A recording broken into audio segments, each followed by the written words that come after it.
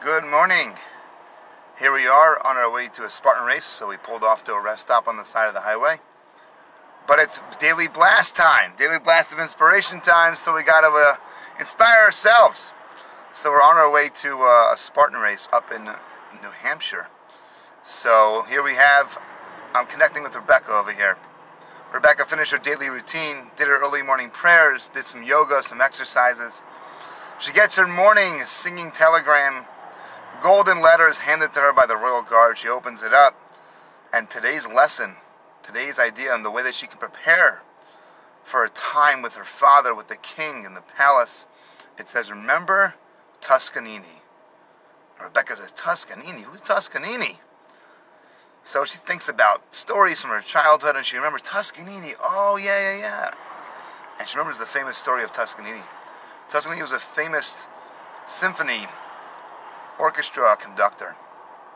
And after he retired, he was sitting with a friend listening to a piece on the radio that he had conducted many, many times.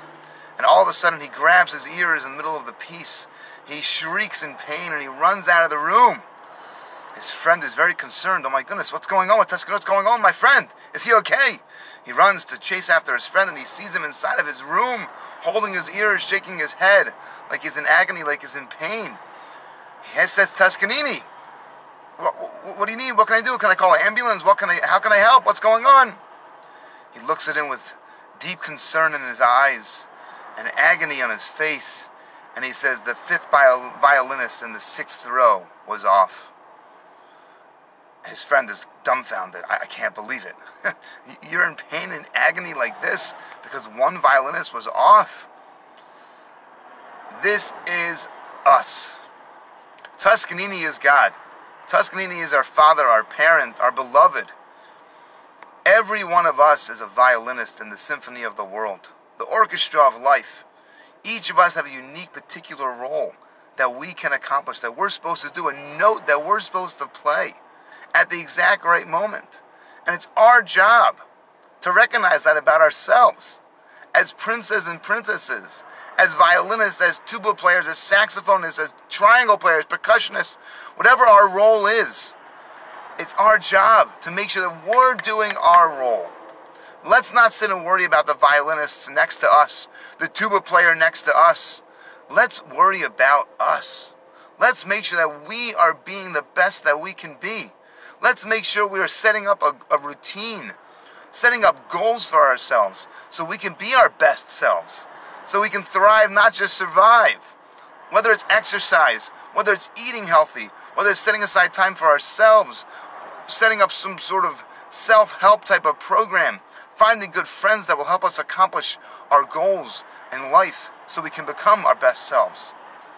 Whether it's studying a little bit of Torah, whether it's listening to a daily blast of inspiration, connecting with a rabbi or a rebbitzin, whatever it might be, what are the things that we're doing that can help us become our best selves? To be the best violinist player or chauffeur player in the world. The chauffeur today should remind us to look at ourselves, not at others. Look at the unique role that we have and what we can do to change the world. To make the symphony, the harmony in the world be so stupendous and beautiful. It flows so wonderfully, and the music is so beautiful to our Father in heaven, to our King, to his ears, and to the whole world around us. Let's make sure we're doing our part, doing our role, and then if we're doing that and we're focusing our energies that way, focusing that way, we can accomplish anything. Have a tremendous day. Let's blast it.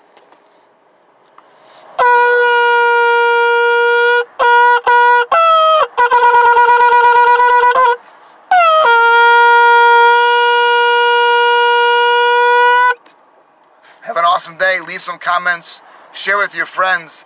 Let's inspire the world to be the best violinists ever. Have an awesome day.